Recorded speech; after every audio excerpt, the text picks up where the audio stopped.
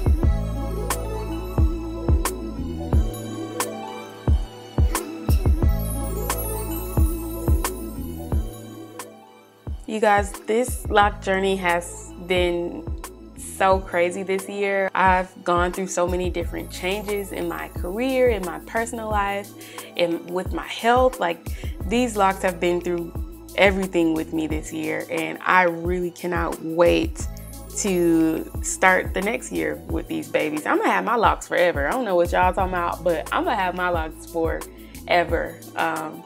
I'm so happy to finally be seeing some length. I'm so happy to finally be getting like that growth that I'm looking for. Like, my locks are super healthy, they're thick, they are coming out exactly how I imagined them. So I'm over the moon. I couldn't be happier with my lock journey so far, and I can't wait to see what this next year holds. So thank you guys for watching.